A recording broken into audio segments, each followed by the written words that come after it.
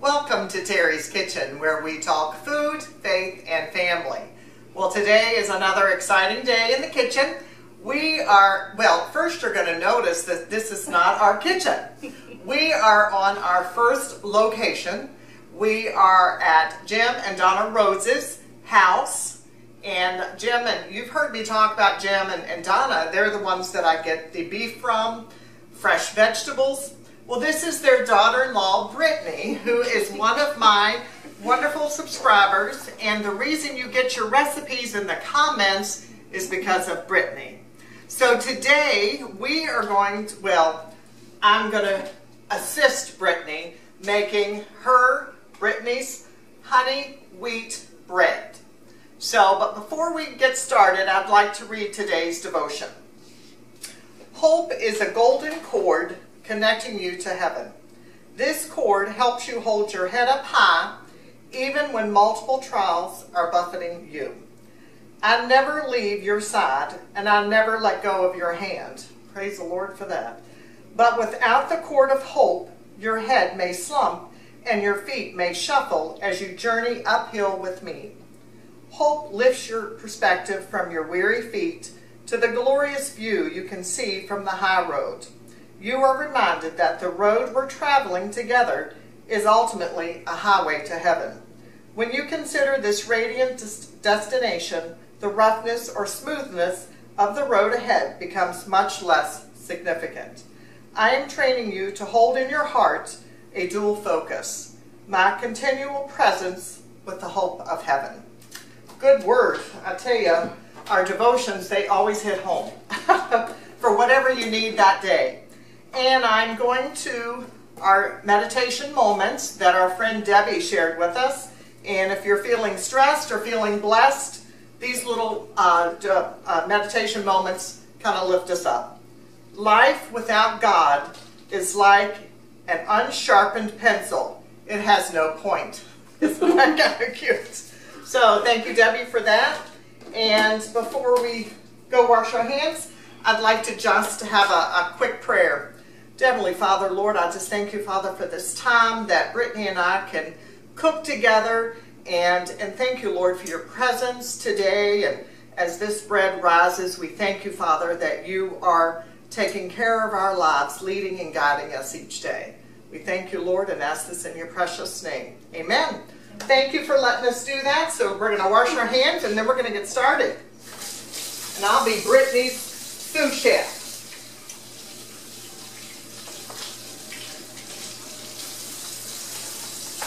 All right.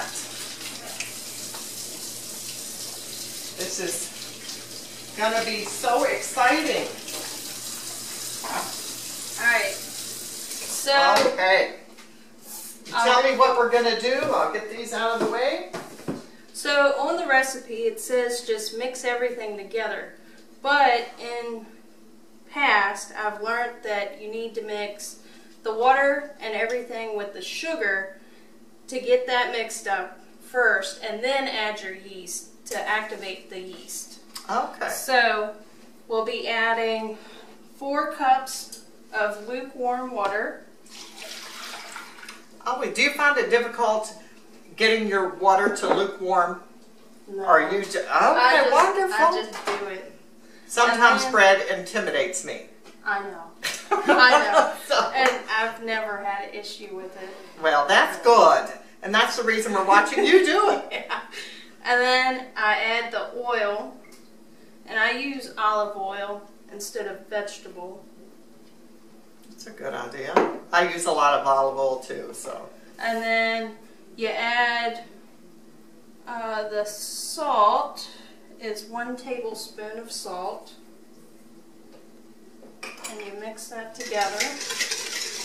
So how long have you been making bread? Since I've been married. Oh, yeah. Well, Brittany is not only married, but she's the mother of some just gorgeous twin boys. And they're almost going to be 11 months? They are 11 months. 11 months. So maybe during the segment, Nana has them back off camera right now, but we'll bring them on in a little bit so you can see how handsome them boys are. You want to hold that for a minute? Yes, ma'am. And then I take and I added the sugar. I do 1/8 of sugar. The recipe calls for 1/4, but I cut that in half and do more honey than anything, so you have your natural honey. Wonderful Natural idea. sweetener. That's a good idea. One of these days I'm going to get healthy and do all those good things to help. But no, that is good. And what a wonderful thing to have that natural, and honey is good for so many things. So. Yeah, and that was 3/4 of honey. Okay. That went in there. And then you mix that up. It's looking good. Looks like she knows what she's doing here. And then you take and you just sprinkle the yeast over the top. And you want to make sure you don't mess with the yeast too much. So just a little. And then this is where we add the flour. This is where I get to put to work. So one level like this? Yeah. Or it doesn't matter. Okay. Yeah. And there's 8 cups of flour. So who's keeping track? Am I to do that? Yes, I'll do that. You tell me when. Okay. So we got 2. Okay. 3.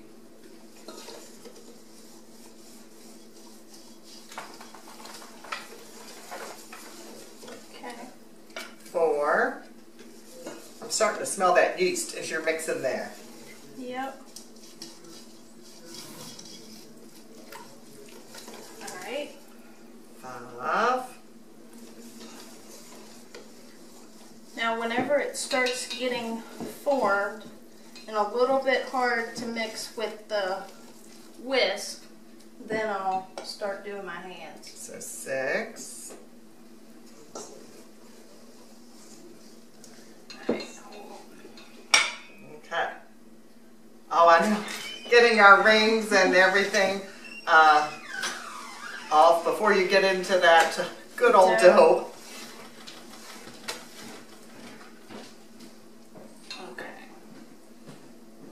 But yes, you can smell that yeast as Brittany's mixing that good yeast smell with the bread. Right. So 7. And then this is whenever you fold, because with bread you need not to mix it too much or the dough will be tough. Oh, okay. So don't mix a lot. It's kind of like pie dough. Yeah. I don't mix a lot when I'm doing my pie dough. Okay, you ready for me? Yep. So that's 8. So how many loaves of bread do you think you've made? Probably 30 or so. 30? Wow, boy. Because every batch I make, it's at least 3. Oh, loaves. 3 loaves. Okay.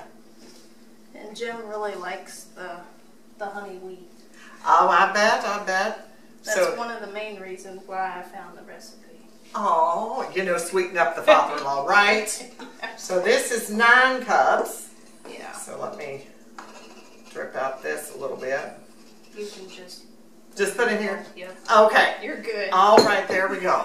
I wanted to make sure I was accurate here. Well, that's okay. Okay.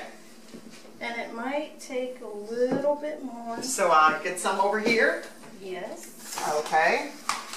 Because you gotta keep kneading it until it gets elastic, light, and not sticky to your hand too much. Okay. So am I getting another whole cup? So Yes. This will be 10. And does it change for the day, whether humidity and all that? Well, it all depends on Okay. how much you mix or whatever. Okay. Because most of the time it's right on the 8 cup, but it just depends. Okay. Now, hold on. Okay. Because This is where the work and the muscles come in. Yep. And you got to make sure you get all the flour mixed in so it doesn't have chunks of flour unbaked flour Okay. in the middle of it. Okay. And a nice big bowl. Yep. Any more flour? No, this is good. Okay. So, yes, it's all over my hands, but you take and it looks elastic almost, and that's what you want it to look like whenever you get it done mixed up. And then after that, we'll let this set and raise for 90 minutes. Okay. So we will be back after this rises, and we'll have the pans here ready, and we'll get it ready for the next process. So see you shortly. Okay, so we are back, and Brittany, we have some bread that's going to be ready to get into some loaf pans. So I'm going to let Brittany share what we need to do next. Okay. So to let your bread rise, you need a damp, warm cloth that I put over top of it, and you put it in a warm place to let the yeast rise. So here's what our bread looks like, and then you toss that to the side. Here's the extra flour, and then you just punch right here, and then give me some butter. This chunk? Yeah. Okay. You put butter on your hands. That's one step I forgot to do before punching it. All right. So you just take what you want. You just grab it and you put it over your hands like you're doing soap. All right. Yeah. Lather it up with some butter, and I love butter. And then you grab your dough. Can you put some flour out on the counter here? Yep. All right. Please and thank you. So how much? Just do you mind if I just put my hand in there? That's fine. All right, we're going to do that. There, is that enough? More. Well, like you would for pie dough. Well, then okay, then we're moving this out of the way, and we're going to put some flour down on this counter. There we go. All right. Okay. Now, Grandma Rhodes always says we got to go ahead and do them, and we got to make sure each is equal. Okay, well, we got to listen to Grandma Rhodes. Yep. We've got to do that. I tell you, you all cannot smell the aroma coming just from the yeast rising. It smells so good. So you take and you tuck the outer edges underneath. So you got a perfect loaf. And it's so smooth. And yeah. Yep. Oh, you're good. All right, you tell me. You know where I need to be helping out here. You just put more butter on you. Oh, this is wonderful. Oh. And it does make a lot. A lot. Yeah, the first time making this, I didn't know how many loaves it would make. Mm-hmm. So here I am with all this dough, and it's like, I don't know. Where are we going to put it? It just kept on growing. Yep.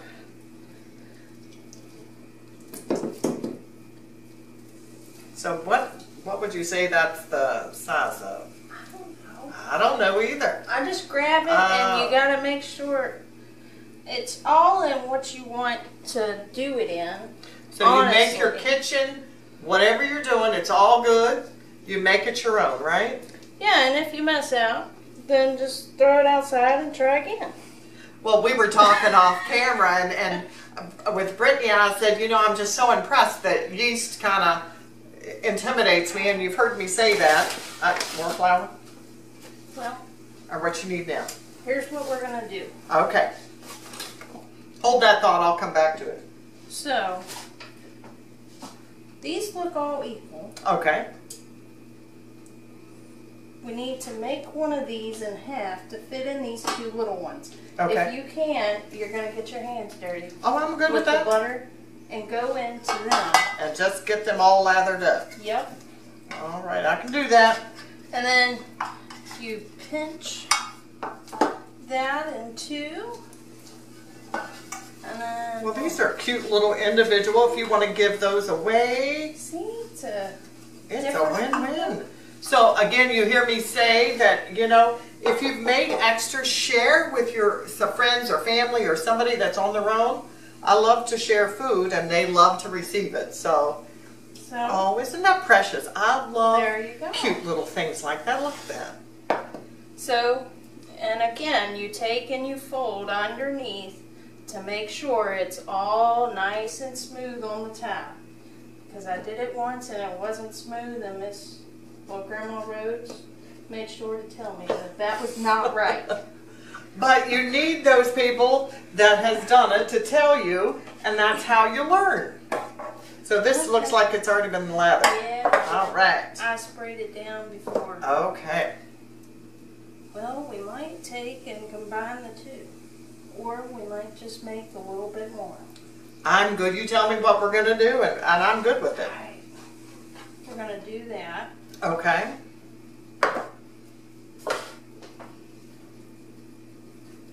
So I'm just impressed of how smooth that dough is. Yeah. Looks good. Like you've made it 30 loaves. Yeah. But when practice makes perfect. That's right. So when I'm going back to saying, you know, when she says that if she just delved right into this bread when she started making it, and she was like, you know, if it doesn't work, just throw it out back. It's all going to be good. So it is all good. So don't feel like you're intimidated or have to be intimidated by it. So, all right, let me lather. Because it is what it is. You need not to get too worried about it. Because at the end of the day, most people are just going to be happy that they got something fresh. True. So that is so true. We should market that saying. That was a good saying, Brittany. All right. All right. I have a little bit of butter here that I feel like I'm gonna be able to lather that up good. And then, as you can see, I know it's not all the way to the end, but it'll grow. You don't want them too crazy anyway. So, and as you see, I'm flipping the dough over in the flour so it's not as sticky whenever I'm playing with it. So could you use this dough for cinnamon buns? Yes, I've actually used this for cinnamon rolls whenever Jim asked for cinnamon rolls. Okay. Did you see my YouTube video? Yeah. He did. All right. So, love that. And then after that, we will, well, I don't like the way that looks. Okay. The baker does not like the way that looks, so she's going to reshape. Because, you know, Grandma Rhodes is in your ear up here saying, now, Brittany, that does not look right. Yep. You want to wrap your hands around that a little bit? Well, get the other stick. Oh, okay. It's all good. It's all good. It's all good. It is all good in the kitchen. It is all good in the kitchen. There you go.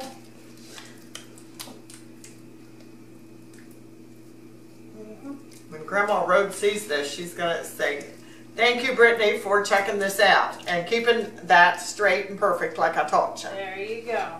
Does that look better? Yep. All right. Works. And you can add butter to the top, but I usually do that once it comes out. So we will put all of these, I'm going to wash my hands, but we're going to put these in the oven on 400 for 30 minutes. Okay, so we're going to be back. Okay, so we're back. The kitchen is smelling wonderful. And as you can see, we've added some people into our video today. So we have Donna, which is Brittany's mother-in-law, and most importantly, we got the twin boys. Aren't they handsome? I'm holding Joseph, and Donna has Samuel. So we are going to, the bread has baked. It was in about 30 minutes, and so Brittany's going to take it from here. It smells wonderful in here. Okay, so after it comes out, you want to put it on the cooling rack and go ahead and take your butter and, of course, get it on your hands and just wipe over the very top. The more the better. That's right, I'm with you. So you got your fingers in your mouth, so you know that what's good here, don't you, Samuel? Yep. See, this is good eating here. Yes, it is. This has just been such a fun day baking and spending time with everybody here. And I said getting some baby time and some rocking in, and I got to feed one of you. I got to feed Samuel. Yes, I did. Yes, I did. So this is so exciting. I tell you, being in the kitchen and fellowshipping with friends. It's wonderful. Okay. So I hope we get a sample. We'll take this loaf. Now be careful, because all the knives around here are really sharp. That's the way a good kitchen should be. Those knives should be sharp. Yeah, say pop, pop, make sure the knives are sharp. Oh, it is beautiful. Oh my. Look at that piping steam. Yes. Yep, piping hot. So Brittany, do you think Grandma Rhodes would be proud? Well, wait a minute, go in the middle and see. She'll check out the middle streak, right? Isn't that what Grandma Rhodes does? Yeah. Yeah. Making sure it's done all the way, even in the middle. I think we're good, Brittany. There we go. Oh, right. And then of course you put butter on it and some blackberry jelly. That was made here on the farm? Is that some of yours? Yeah. Oh, wow. From the blackberries. Or apple butter. Yeah, or the apple Butter butter. from church, yeah. From Zion Christian Church's apple butter. That's right. So we all get a sample here. Oh, boys. That looks wonderful. Samuel? Yeah, Samuel said, ooh. It might be a little hot for you, little one. Yes. What about Joseph, huh? You think it might be a little hot?